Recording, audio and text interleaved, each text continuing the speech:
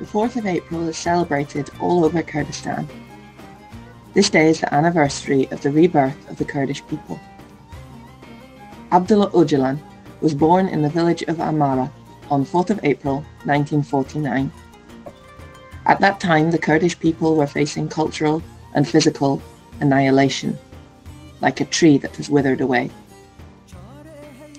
Since his childhood, Abdullah Ocalan was in search of the truth, always questioning injustices in society. He never accepted oppression, especially that of women. He started his revolution for the rights of oppressed peoples and the liberation of women.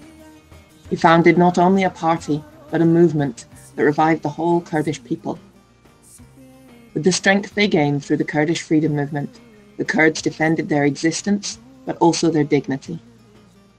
The spirit of resistance of the Kurdish people was revived. The tree that was thought to have withered blossomed again. The birthday of Abdullah Ocalan is also the birthday of the rebirth of the Kurdish people. Every year, on this day, trees are planted all over Kurdistan. Trees mean being alive, resistance, life.